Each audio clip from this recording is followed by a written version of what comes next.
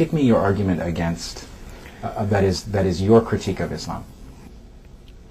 Islam means submission to the will of Allah. A doctrine that requires from the individual to become a slave, in my view, is bad. Islam limits the imagination to what you can find in the Quran and to following the example of the Prophet Muhammad. I think that's bad, and that's what keeps people in the Islamic world backward. Who can say where the road goes, where the day flows, only time? And who can say if you love? Islam treats women, at least says, subordinates women to men, is obsessed with obedience, calls for the murder of gays, for adulterers, and is therefore very violent and inhuman.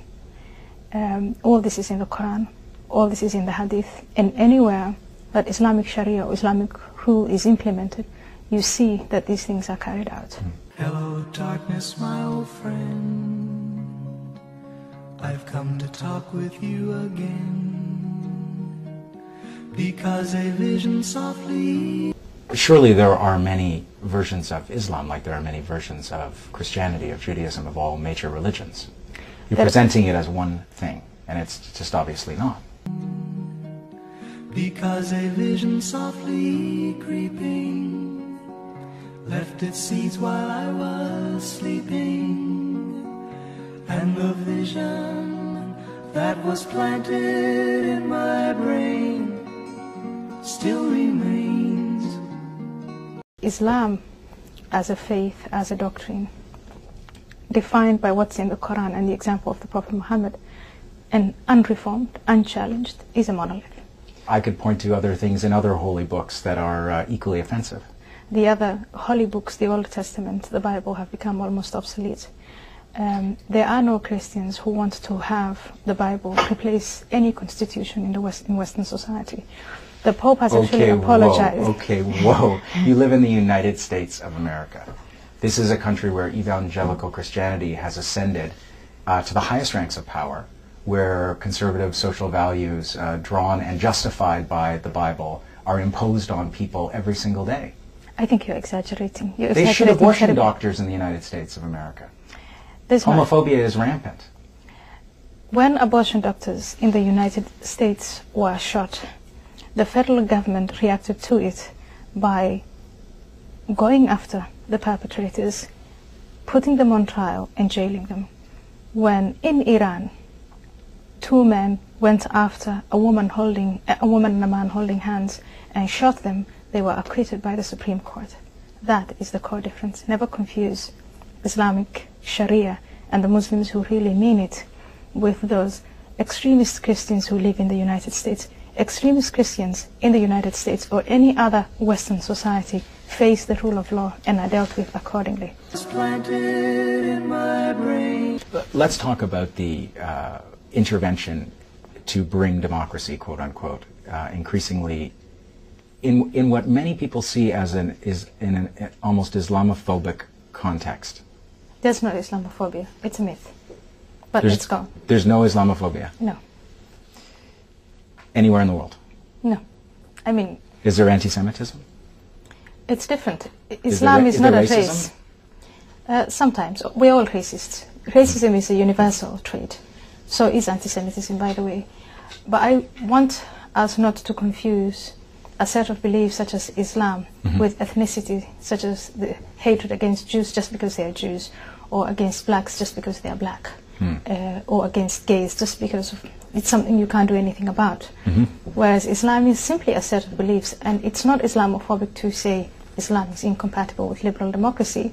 It's not Islamophobic to say, to point to those people who use the Quran and the Hadith to conduct war and to say this is being done in the name of your religion, do something about it. That's not Islamophobic.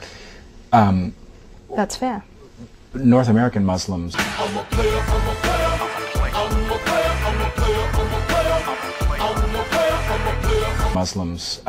really feel under siege these days. I don't know if you're aware of this, but people don't want to travel because flying is such a hassle. People North American Muslims are scared to contribute to charities in case they end up on a list somewhere. And they've watched others in their community end up in detention for years without ever seeing charges against them, without ever seeing evidence against them. I mean, you're not unaware of these debates. You don't think there's a context of what the war on terror rhetoric does to a social discourse that has implications? I think that it's highly exaggerated that Muslims living in America or in the West are under siege. If that were the case, we know of groups in history who are under siege. And what they usually do is they would leave. I don't see any American Muslim leaving and going back to any Muslim country. Well, your faith in American democracy is just delightful. It's the best democracy. It's the best place to be. Tell that to the people who believe that there have been a couple of stolen elections, that the democracy is completely broken. Oh, I do tell them, and I tell them, you shouldn't have stood by and watched for the democracy to be stolen. My point is not so much when the Democrats are in office, everyone is happy, or when the Republicans are in office, everything is bad. It's that both Republicans and Democrats and the majority of Americans, fortunately, feel that they can run for office, they can get power. As long as you're staggeringly rich, totally connected, as long and in as the pockets you of your donors, you can do anything you want in America. In America, you can come with no penny, nothing, no money, and you can become very wealthy. Tell me which Muslim country. Is there a school where they teach you these American cliches?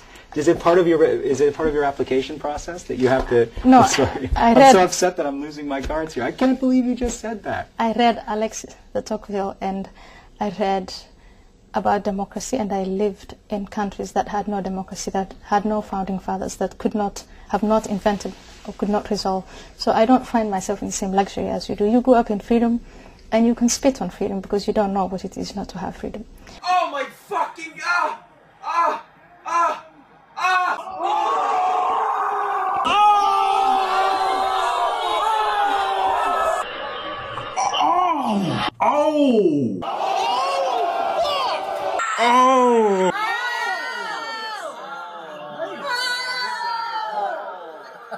I haven't. I know that there are many things wrong with America, and I know that there are many things that are wrong with Americans, but I still believe it's the best nation in the world.